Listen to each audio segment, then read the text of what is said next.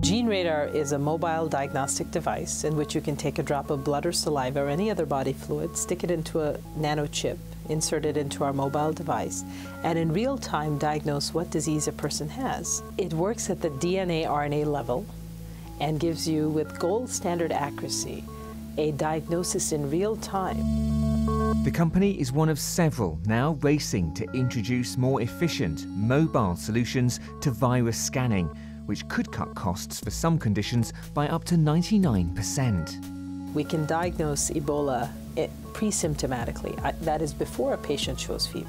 So if people are coming on a flight, GeneRadar enables the detection of the virus at very low copy numbers.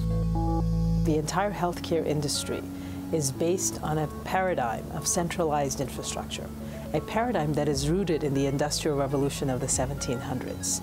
The result is today we have over 4 billion people who don't have access to basic healthcare.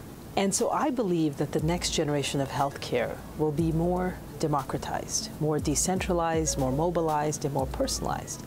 And there are new tools coming from the synthesis of physics, nanotechnology, biomedicine, information communication technologies that enable this new generation of healthcare infrastructure to be shared with the world.